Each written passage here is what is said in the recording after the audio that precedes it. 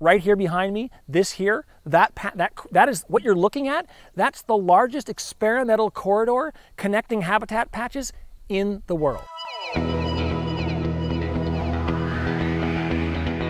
We're here trying to study what happens when we connect landscapes. If we connect them right, we can save biodiversity to a large extent. If we don't do it right, we're still trying to figure out what the consequences are of this.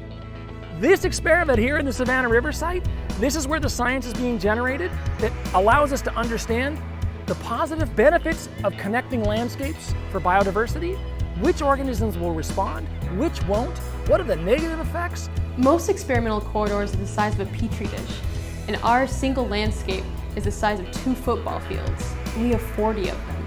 We literally have hundreds of species that we can mark at once using new techniques and track them throughout our landscapes to test how corridors affect not only a single species, but everything in its food web.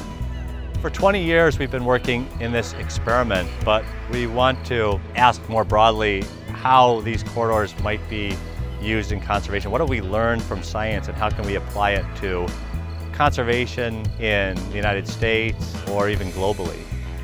We're trying to figure out how this landscape works, because understanding how it works allows us to influence management in a positive way all over the world. If we can figure out how this place works, we can export some of that knowledge. We can bring it out to the world and hopefully help save some biodiversity.